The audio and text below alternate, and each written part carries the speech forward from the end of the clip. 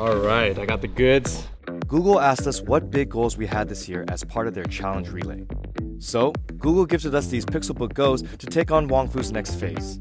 Hey everyone, it's Philip. And Benson. And we just wanted to say hi. I know it's been a while since we've seen you here on this channel. With this year coming to a close, we've actually been spending a lot of time making plans for 2020. Now today is actually really exciting because you and I are heading out on the road to do some pretty important work. And now that we are equipped with our Pixelbook Go's, we're about to tackle 2 new projects that are pretty representative of where Wong Fu's headed in the immediate future. Where are you going, Phil? Well, I'm so glad you asked, Benson. Taylor and I are heading out on a writer's retreat. A retreat? Yep. Why is that? Well, it's because we're working on a new script for a new movie. Like a big one. A feature film. You heard it here first. But believe it or not, it's been 5 years since our last movie, Everything Before Us. You watched that? Yep, 5 years ago. You haven't watched it any time in between? Wow. I watched the other stuff. And that's actually honestly like, yeah, we've been so busy with all the other stuff. Single by 30 came along, we did Yappy, Just Another Nice Guy Dating After College, and all these other sketches.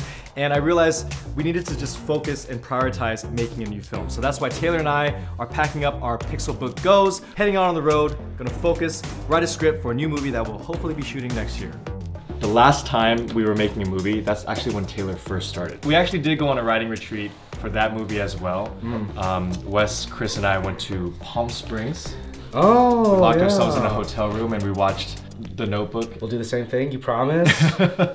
Is this all we get to bring? Like, do you have like a suitcase? I have a bag, you don't have a bag? I'm only using this bag. You don't need to pack anything else. We're not gonna be changing, we're not gonna be showering, we're only gonna be writing. Now this new movie announcement is definitely exciting, but Benson, you're also going on a trip. Yes, so Wes, myself, and our good friend Julie Zahn are heading to Toronto. That's Canada. Exactly. We're heading out there for a digital short film festival, and we're also gonna shoot a brand new short film while we're there. We've never shot a short in Canada before, so that's pretty exciting. That's right, and we're bringing a Pixelbook Go with us to help us with production. So yeah, even though we're starting to work on a new movie, we're never gonna forget how important our sketches and short films are to you and this community here. Not gonna lie, it is pretty challenging to balance our mainstream aspirations with the demands of this channel, but thankfully we have a great team who's up for the challenge, and also now we have great tools to help us along the way. So we should get going, right? Yeah, when is your flight? Really soon. Hope he makes it. Hey Benson, start the travel montage. Okay. So the goal of a writing retreat is to get away from distractions so that you can focus on the script. We're not going that far, but just enough to feel disconnected from normal life. So when we first started Wong Fu Productions, we never thought that traveling would be such a big part of the job, but we've been really fortunate that we have grown a following that is all around the world. It's actually really necessary for me to get away like this because daily life has so much going on that I'm always running around instead of working on the movie. So whether it's personal travel or speaking at universities, I feel like wherever we go, we're looking at life with the lens of storytelling. We're always questioning how can I share that through like a short film. Mixing up the projects like this really keeps us on our toes and ultimately helps us be better storytellers. So that's what's cool about this weekend is that it's literally just me, Wes, and a handful of friends that we invited to help us make this short. We have Julie and Jason coming in acting for us, and then we reached out to some friends out here in Toronto. We got about 5 or 6 of them that are, lending their time, their equipment, and their vehicles to help us out. And because we're on the road, obviously we gotta pack light. We just have a camera, a microphone.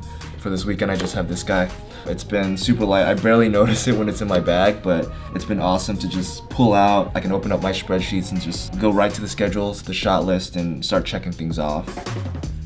All right, so we didn't just, come out here with a completely blank piece of paper and we're just like, oh, hopefully an idea comes to us. I actually have a couple ideas that, I've been thinking about for a while, and so that's kind of what the point of the writer's retreat is to hash out what these ideas could be.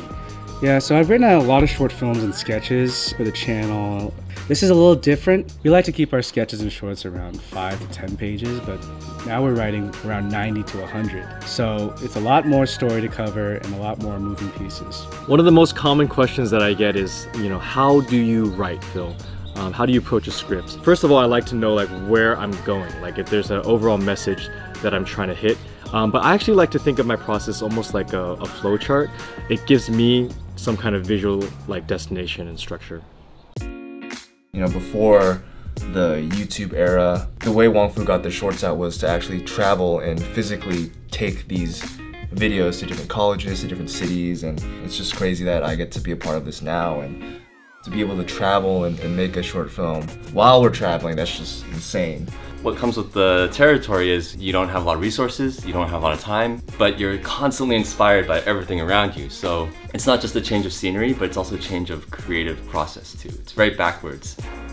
You're letting the city and the people that you're exposed to speak to you versus going in with a set story, with a set script and everything kind of planned out. It's soaking it in and molding a story little by little until it really feels right. So right now, Taylor and I are on a Google Doc together of, our preliminary thoughts of the idea. We're blurring this, right? Don't show them that stuff. Yeah, this is very valuable. It's really important when multiple writers are collaborating on like an idea to visualize what each other is thinking about or what they want to say. We can see the changes that we want to make immediately. Why are you doing this? It's dusty over here. Dusty. What was there to do that for? For a shoot like this, we're spending almost our entire day on our feet, running around. There's not much time to just sit and relax and even just charge our equipment. So the battery life of the Pixelbook Go has been amazing. I can just pull it out of my bag. It'll have life, and that gives us life. So we can even check in on what Wes and Benson are shooting right now in Toronto on sheets. And it looks like they are really busy. Oh shit. They look a lot more busy than we are. Let's get to work, Taylor. Let's turn this off. Let's go. Music montage. So whenever we try to do one of these short films when we're traveling, it's filled with challenges. But the thing is, to tell a good story, you don't really need too much. And that really is the spirit that Wong Fu embodies. And hopefully when we're done with this whole thing, people will watch it and be inspired to tell their own stories and create, wherever they are and with whatever they have. Thanks for watching that update, everyone. We hope it gave you guys a little bit of an insight into what Wong Fu's working on these days and what's important to us. Over the years, we've gotten to experiment a lot with this channel, and we know that as fans, you want to see us continue reaching higher while also not forgetting our roots. The industry is completely different from when we first started, and that's actually really exciting to us. So in this next phase of Wong Fu, we're putting in the work to keep up with the mainstream players while also keeping this channel thriving for the next generation of creators. This is going to be an uphill battle, but you know what? We're used to that. And with your support, shout out to our care holders especially, we know that this is the beginning of a really exciting journey that we look forward to sharing with you all. Thank you again to the Google Pixelbook Go for giving us the tools to take that first step into our next phase. Hopefully it inspires you to set your own goals and take that first step into those challenges. I'm going to pass on the challenge relay now to filmmaker Dan Mace. You can check out his video and learn more about the Pixelbook Go in the links below. So check it out. We'll see you next time. Bye.